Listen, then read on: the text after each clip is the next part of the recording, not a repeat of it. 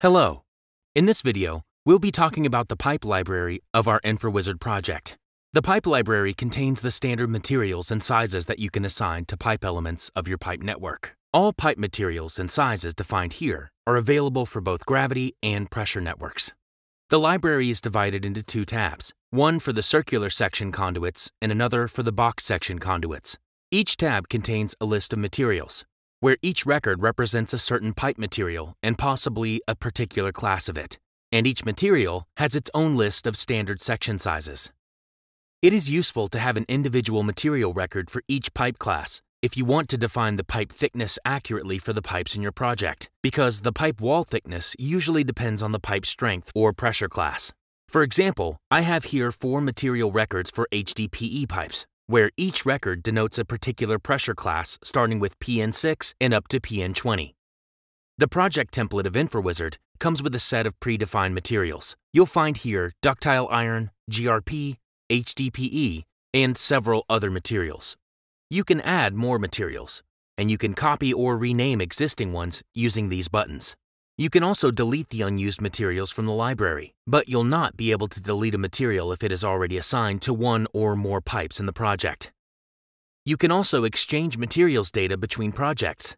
If I click Export, I can select the materials to be exported and then save them to an INW file, which can be imported to another project. Selecting any material in the list will activate its table of standard pipe sizes. For circular section conduits, the table of standard sizes contains 4 columns. The first column contains the nominal diameters of the pipes, and for each nominal diameter, there are 3 dimensions defined, which are the inner diameter, the outer diameter, and the multi-cell spacing. The multi-cell spacing is used only when you have a conduit consisting of multiple cells. The value of multi-cell spacing represents the horizontal distance between the centers of the 2 adjacent cells in the conduit section. You can edit the values of inner diameter, outer diameter, and multi-cell spacing directly in the table. But you cannot change the value of nominal diameter once it is created. This is because the nominal diameter is used as an identifier of the size record. You can, however, create new sizes using the Add New button, and remove unused sizes using the Delete button. The Box Sections tab of the pipe library works the same way with some differences in the size table.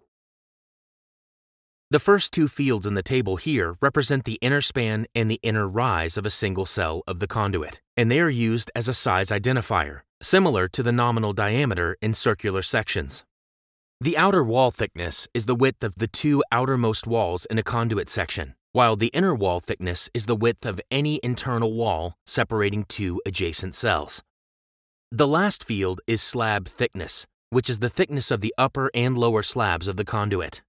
One thing to note is that all section dimensions, for either circular or box sections, are always expressed in millimeters in a metric units project, and expressed in inches in an imperial units project.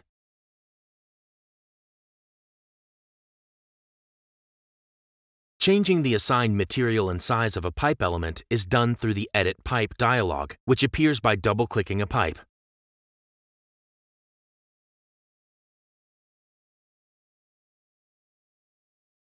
Or using the context menu command infraWizard Edit.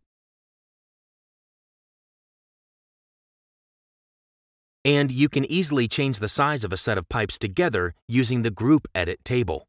All that I need to do is to click Edit Group, select the pipes to be edited, and press Enter.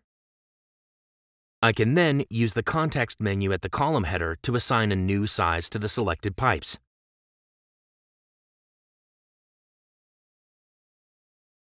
We'll be talking about editing networks extensively in the coming few sessions. Thanks for watching, and see you soon.